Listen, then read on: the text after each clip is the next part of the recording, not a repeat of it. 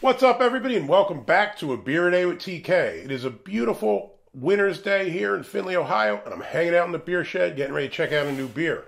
Now, the beer I have today is called Gola Secca, and this was sent to me by my friend Friar Joseph, and I'll throw a link up to his channel. If you don't follow him, go check him out. He does beer reviews, he does food-related stuff with barbecue, and he does some travel videos where he travels around Ireland and, shows you what's going on in the European continent over there. So some cool stuff going on. This one here is called, like I said, Gola Secca, and it says that it's an Italian dry stout. And this is a collaboration between the White Hag, which is out of Ballymote, Sligo, Ireland, and BrewFist Italian Ales that are from Cadagno, hopefully I'm saying that right, in Italy. So this is an Irish and Italian collab. And this was in a box he sent me. It was one of those advent calendars that had 12 different beers or whatever it was in there. So he sent me one of those, and this was one of the beers that was in that.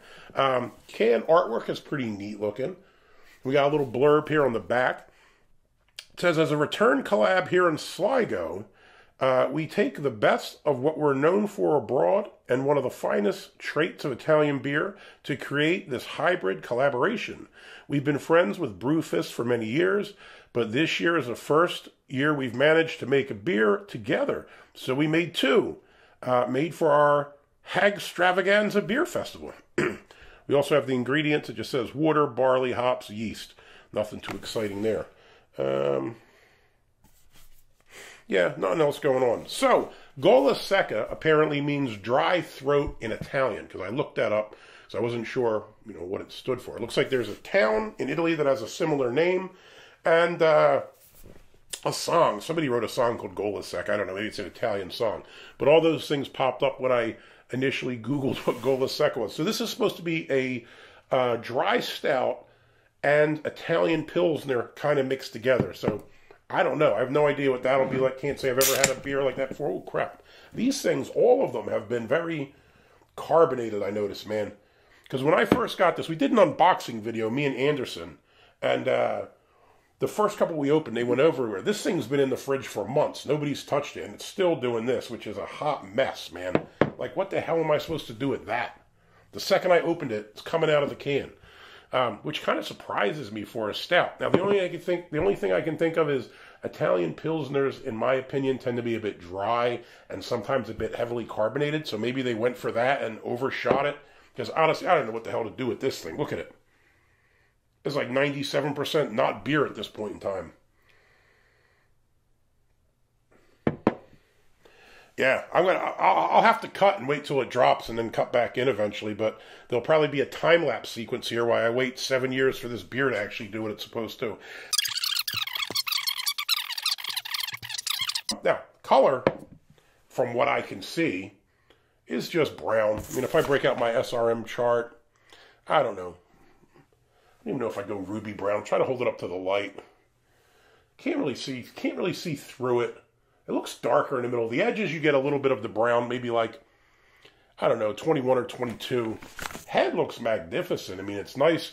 I would say it's a tannish head. It looks like what you get on an oatmeal stout almost, because it's real big clumpy islands on it, and it looks solid. Just wish it wasn't 97% head.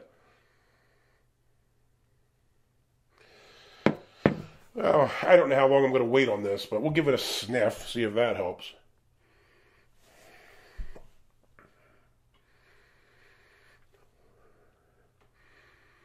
Nothing too crazy going on in those. It smells lightly sweet. For when I hear dry stout, my brain goes to something like maybe like Guinness, where you get more of a roasty smell. This almost smells sweeter, like a chocolatey kind of malty smell, which I don't mind. It smells pretty nice. What the hell? Let's give it a shot. See if I can get through this head. Good Lord, it's jiggling like that. Oh, looks good. Let's give it a shot. Cheers.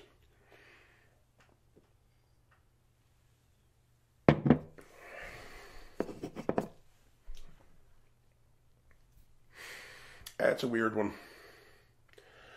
Body is kind of light. Again, I kind of prefer heavier bodies with a stout. Flavors, this one's not hitting for me, to be honest. You get it's funny. I thought it smelled sweet on the nose. When I drink it, you definitely get that dry stout taste, which is, I think, more of roasted grain, kind of a flat taste to it.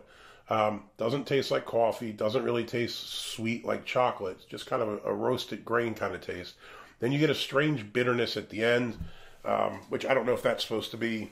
I mean, I guess dry stouts are a bit dry and bitter, but yeah, I don't know. This thing's not really doing a lot for me, which is a shame because I think I liked, of the box that had maybe 11 or 12 beers in it, I think most of them I actually really liked. This one is, It's kind of weird. The bitterness, like that roasty bitterness, is just like lodged here at the back of my throat, and it just won't go away. All I can taste is that kind of like bitterness to it. Now, I will say this. Italian Pilsners, I don't really get the hype about Italian Pilsners. In my mind, they're just a little bit drier, and they seem to be more carbonated. I haven't had a ton of them, but the ones I had, I thought they were okay, but I don't think they were anything special.